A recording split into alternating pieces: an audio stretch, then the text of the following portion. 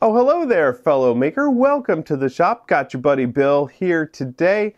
I want to talk about CAD, computer-aided design, drawing little 3D models of whatever object you want to make. In my case, of course, that would be props. It's super useful if you're going to 3D print or CNC machine any of your parts. But even if you're not going to do that, CAD is super useful for like pre-visualizing a project ahead of time, even if you're going to make the parts by hand out of basic materials. I did this for my District 9 rifle years ago. I drew the whole thing up in SketchUp, and then I printed the side views out so I could use those as templates for cutting my parts out of wood. Really useful having all of that sort of figuring out done ahead of time in 3D. Now, I was super fortunate in high school. I got to learn a bunch of CAD. My school offered it. My mom even taught it at her high school. So I had a bit of a head start. Nowadays, it couldn't be easier to get into doing CAD of any variety. There's a bunch of different software packages out there. I use Fusion 360, but there's like Onshape and SolidWorks, or even Tinkercad if you want something super basic. And most of these offer some sort of free for makers or free for hobbyist version, so you can get into it without signing up for a subscription. Like I said, I use Fusion 360, and if that's your jam, I've even got a beginner video course for sale over on my website. I'll cough up a coupon code for you in just a little bit. But first, let's dive into 10 operations. These are all basic operations that every CAD package uses, and once you learn all these basic concepts, they'll translate between any software package. The first one is primitives. These are basic three-dimensional forms: boxes, cylinders, spheres, toruses, or a whole bunch of others. You could even build a whole lot of props just by jamming these basic primitives together. It's surprising how often I end up using things like cylinders over and over again when making even really complicated things. So primitive objects, useful in just about every project I've done. Next is sketches. These are like your 2D drawings, like a blueprint, except in CAD you usually use them as some sort of profile to then do another operation on, like an extrude or revolve.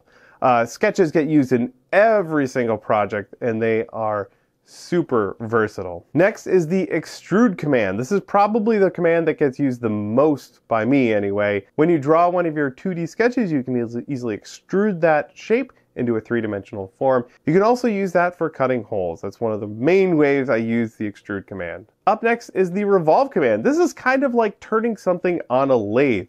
You draw out one of your 2D sketches as half of the profile, and then you rotate that around a central axis, and it makes a cylindrical shape. Again, super useful, especially if you're making something like a lightsaber. Next is the combine tool, also known as booleans. There are a bunch of different ways you can combine two objects. The most obvious one is to join two objects together.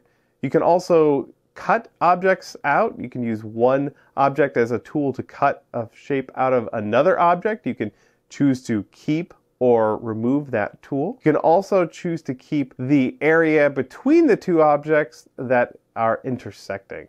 Before we get to the final 5, I do want to talk about my Fusion 360 course. I'm quite proud of it. It's about 4 hours long, a super quick introduction to the basics, just the tools I use for prop making and nothing more. I realized that the interface for a lot of these programs could be really daunting, so I wanted to make something that was simple and pared down to just the stuff that I use. I've heard from a lot of people who took this course who said, they'd struggled getting into CAD, but watching the video course was just enough a bite for them to digest and really get into it, and it finally clicked, which is exactly what I want to hear. Like I said, it's for sale over on our website. It's usually $20, which I consider a pretty good bargain. However, with the coupon code CAD rules, you'll get another 25% off. So go treat yourself, dive in, get the full scoop, and learn the basics for Fusion 360. Thank you, and I cannot wait to see what you make in CAD. The next operation is lofting. I have a love-hate relationship with this operation. It is so useful, but also sometimes so weird in the way it works. Basically, if you have two different profiles, you can sort of loft, as they call it. You can loft a body between those two profiles to create some really wild shapes. Sometimes this is like the only way to do something, and it can be a little bit frustrating making it work, but boy is it handy. Next is the patterning tool, or an array, or copies. Basically what you do is take one object that you've created and making several copies of it in a pattern.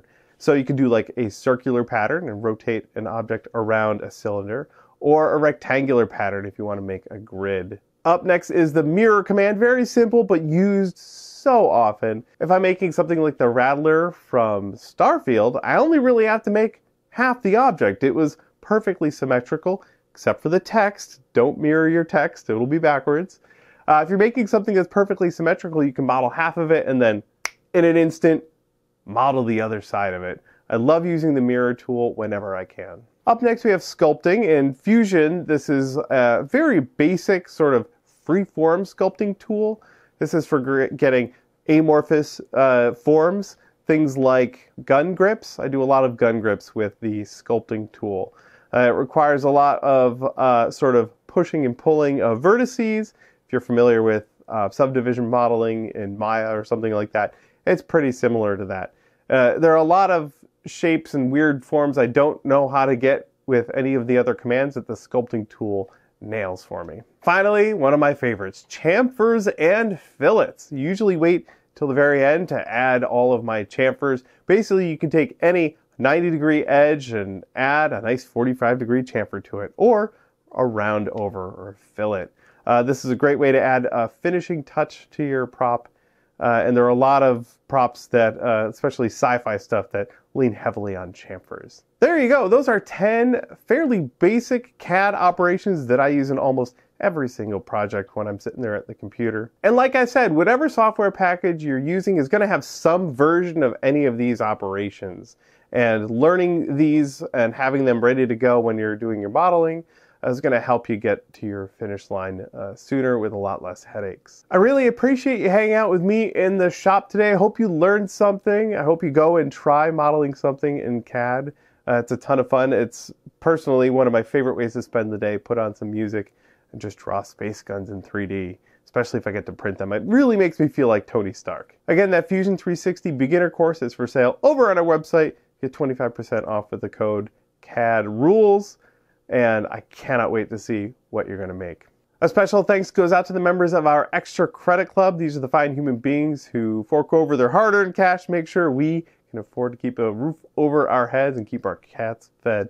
We appreciate all of the support over the years. You guys are amazing. If you want to join and get access to our videos early, we'll have a link down below to either Patreon or right here on YouTube memberships. Thank you again so much. We can't do this without you. That wraps it up for me. Thanks so much for watching. We'll see you in the next build.